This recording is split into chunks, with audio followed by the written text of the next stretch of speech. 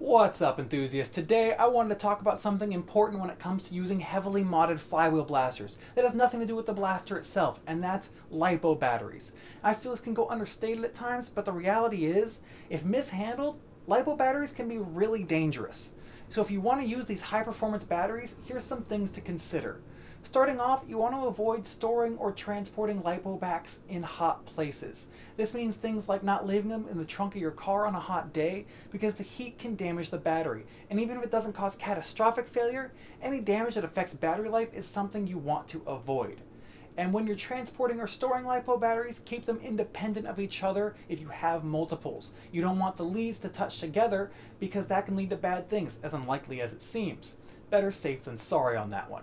There are storage bags and cases made for LiPo batteries as well that can help mitigate the effect of a battery if it goes bad and catches on fire.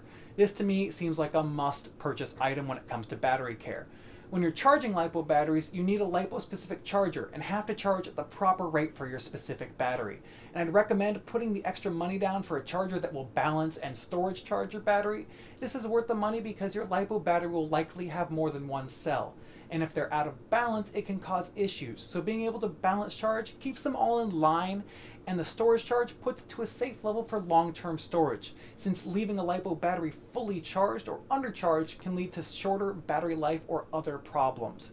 As well, when you're charging, always monitor the charge or discharge, because if either the battery or charger malfunctions, you want to be able to unplug the charger immediately. Charging with the battery in the LiPo bag is another layer of protection you can add to give a little more time to hopefully prevent a catastrophic failure or damage to yourself or property if something goes wrong. For that reason, it's probably smart to set up a charging station away from valuables or other items that could cause issues should a problem occur. LiPo batteries shouldn't be overcharged or over-discharged either, as this can cause irreversible damage. Should one of your packs be ruined, it needs to be disposed of properly. There are methods you can do at home to prepare them for disposal, or if you have a battery store nearby, sometimes they will take LiPo batteries and dispose of them for you. Now I know this all probably sounds like a whole lot of hassle for the battery that just goes in your Nerf blaster.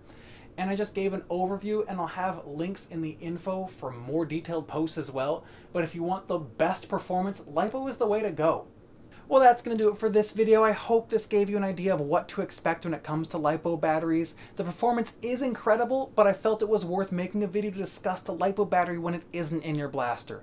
So let me know your thoughts on LiPo batteries. Are they worthwhile for you, or is it unnecessary for you? I'll look forward to seeing your thoughts on this topic, and as always, thank you so much for watching. Have fun flinging foam, and I'll see you next time.